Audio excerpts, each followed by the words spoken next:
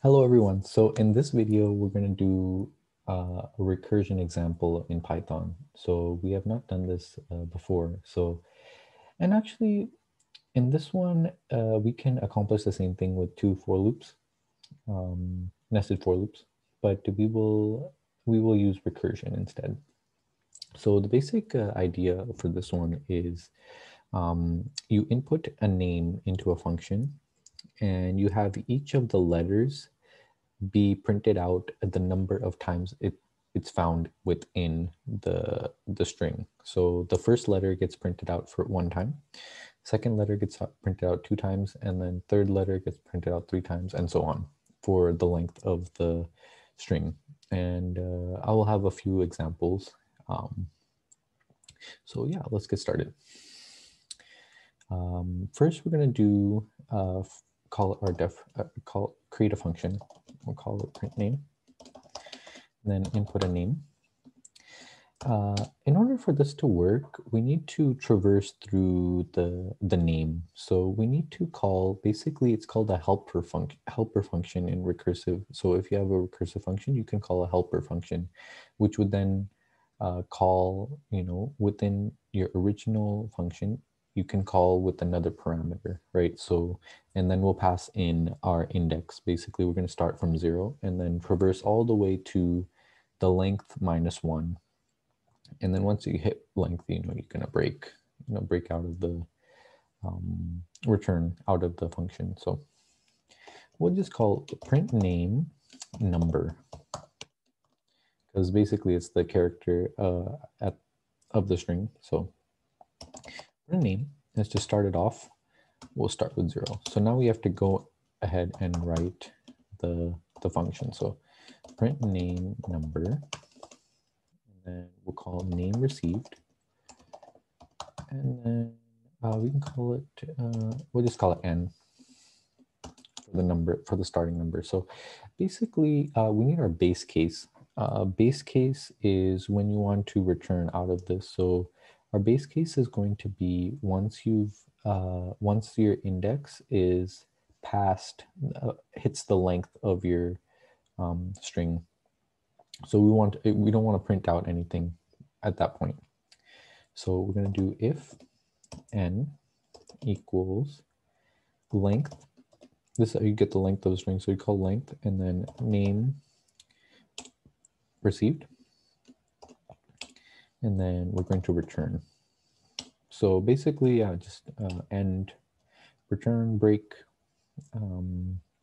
Return is basically, we're not going to return anything.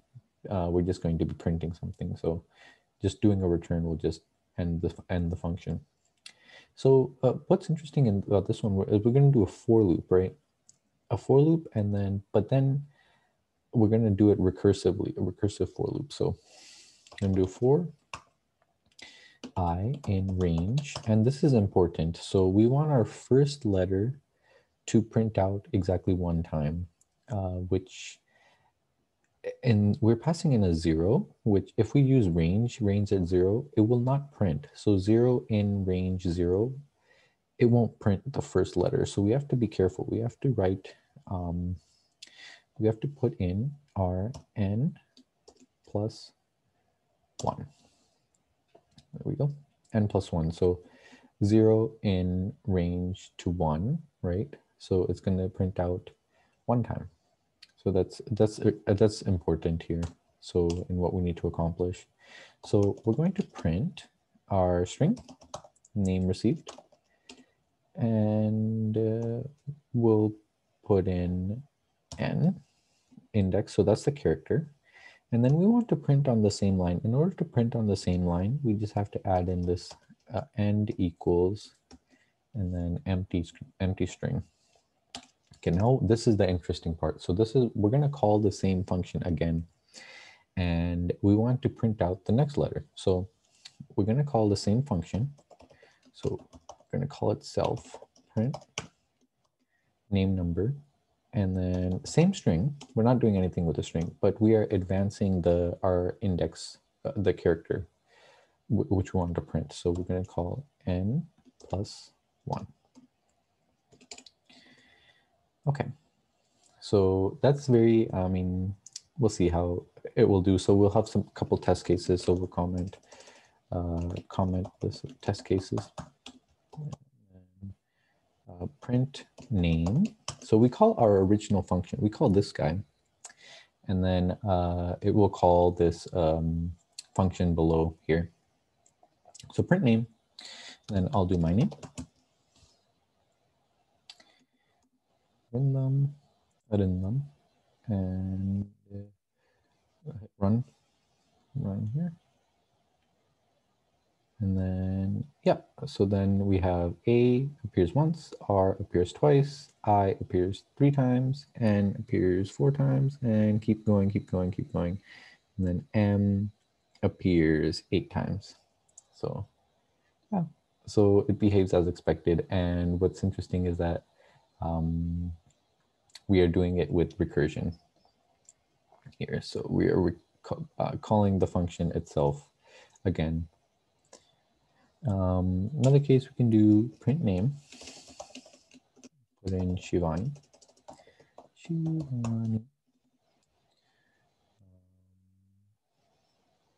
We'll hit run again. Oh, so this is added to the next thing. So let's comment this guy out and run it. So S once, H 2 times, I 3 times, V 4 times, A 5 times, and I 7 times. So yeah.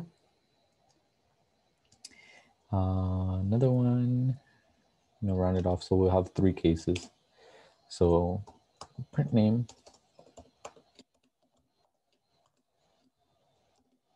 we will do, so for this one, we'll do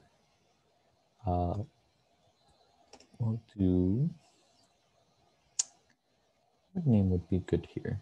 So can do Alan.